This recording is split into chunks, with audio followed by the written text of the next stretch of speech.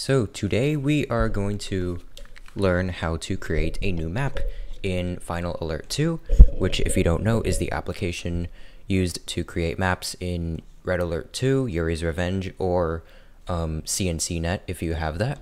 So in order to create a new map, just head over to this icon over here, create a new map. So you want to select multiplayer, and then hit next.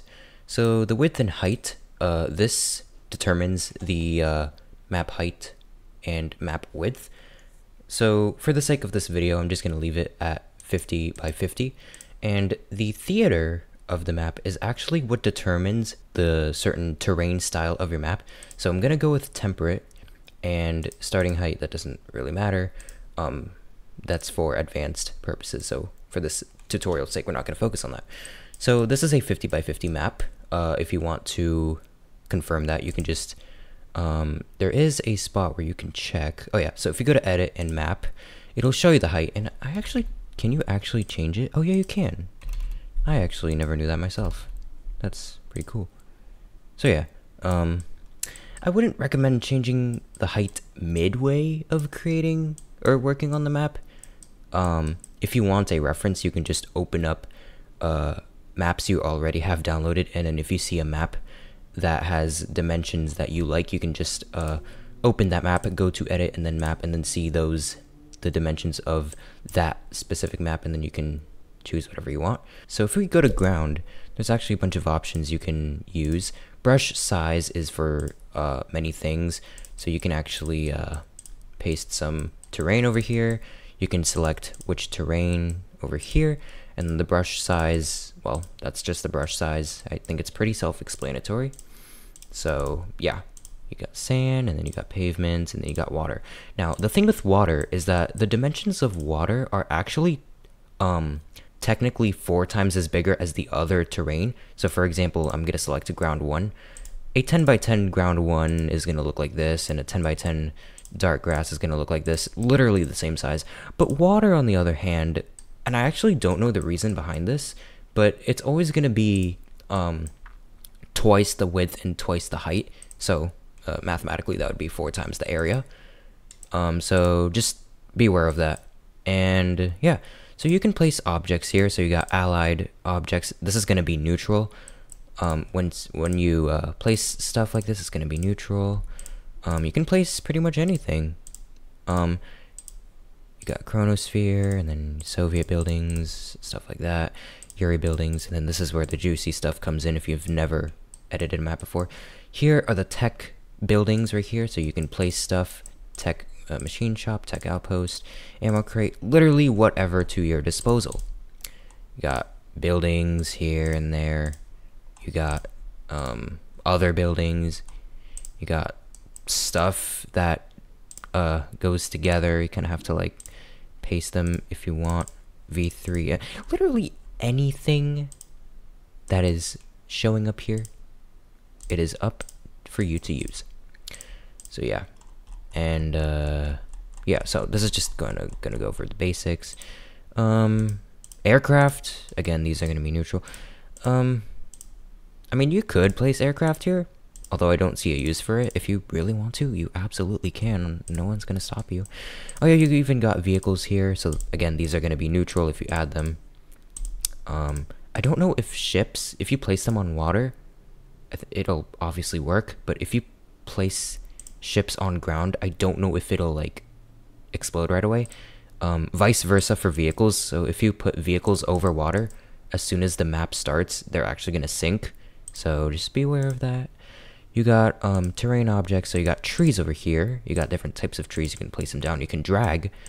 There's even a paint random trees option, which I'm going to go over that in another video. This video is for beginners. You got traffic lights here. You got ore mine.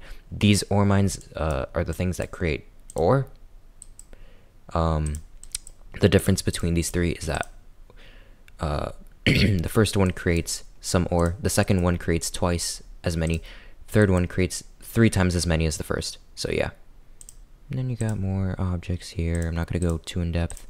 You got smudges here, so you can like put craters and whatnot, and burns. Special overlay, so ore and gems. So this is how you can place ore and gems. You can see the credit on the map. That's how much money is on the map. Gems, you can also do the same thing. And then the brush size you can determine. Gems are worth more than ore, just an FYI. I don't know by how much, but they are worth more than ore. Bridges, I'm going to go over bridges in another video because that's a little bit more complex than beginner stuff. Mainly, waypoints, just ignore that for now if you're a beginner. Cell tags, also ignore that. Base nodes, ignore that. Tunnel, also ignore that if you're a beginner. I mean, if you want to actually, like, there is a beginner mode, which if you go to options and beginner mode, it basically shows, like, the beginner stuff. But, you know, you can always toggle that off. So yeah, and player locations, this is super important. Oh, wait, I don't have the minimap showed up. Yeah, here it is. So you can see the minimap. This is what the map looks like.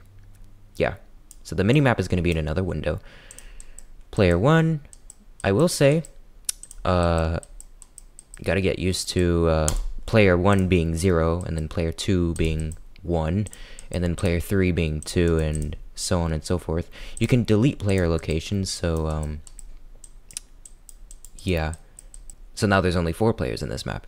So let's just go ahead and save this file just for tutorial sake. I'm going to call this, like, arctest.map. Now, the file name and the actual name of the map that goes here are 2 different things. So you gotta, for ease of sake, please just make them pretty much identical. The map name is what is going to show up in the actual interface, but the file name is what's going to be, well, in the files when you click open and then a map. So I'm going to call this arctest. There we go.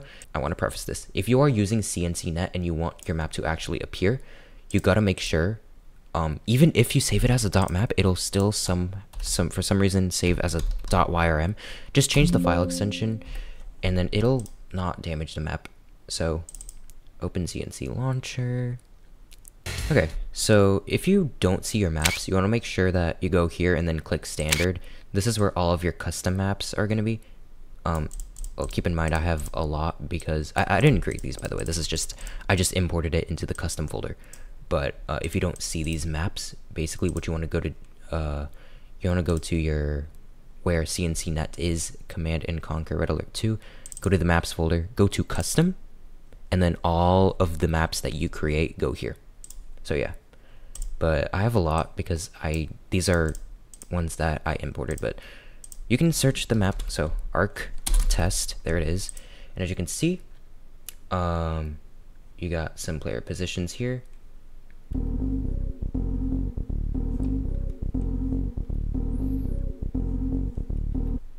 Okay, so as you can see, it crashed the game, and the reason for that is because if you actually go to the map, so I'm going to reopen it. If you actually go to the map, as you can see, the player position, it's 4, 5, 6, and 7, which is players 5, 6, 7, and 8. You want to make sure that the player locations start from 0 and then go up, because if it skips values, then it's going to crash, and I think that's exactly what happened. So again, for tutorial's sake, I'm just going to put some there. There we go. I'm going to save it again. I'm using CNCNet, so I'm going to save it as a .map because I have to, or else it won't work. You want always want to make sure that you replace the file extension. Do you want to arc? Always delete the older version first and then get the new one. You can tell which one the newer one is by the time it got saved. Okay, so now let's reopen that map. Okay, so now if we go to arc test, as you can see, the player numbers actually showed up properly. So yeah, and then I'm just gonna go in the world. There we go. Warning, chronosphere detected. Backed up and ready. New construction Clear options. the way, There we sir. go. Building. Bound forward. There we go, now you can see my screen.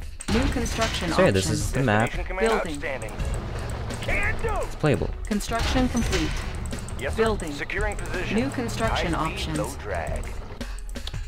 Battle control terminated. Now, if you notice something, it did say warning chronosphere detected. That is because in the map we did place a chronosphere somewhere. Yeah, we placed it there, so just be aware of that. It's gonna obviously detect that. But overall, you can place tech oil derricks.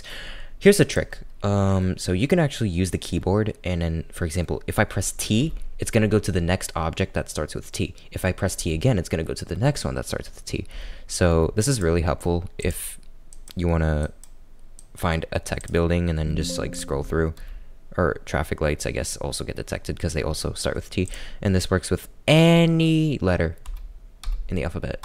Although building is very, there's a lot of them, so good luck trying to find the one you want. But yeah, so if I press C, it's gonna go to every object that starts with C, and then it's gonna loop back around like that. So there we go. These invisible light, these light posts, don't worry about that too much. But and yeah, you could see that there's a little bit of like water artifacts here, so we could just clean that up. It can get a little messy with water. Water is very like delicate in terms of like actually like map editing. But yeah, so feel free to experiment around, and then you always want to make sure, if you're using CNCNet, you want to make sure, even if you save it as a dot map in your files, it'll show up as a .yrm. It's stubborn, but just delete the old version. As you can see, this one's saved at 925, this one's 928. It's currently 928 right now. So this is the old version, and then replace the yrm with .map. There we go. And yeah, that's the very basics of map editing.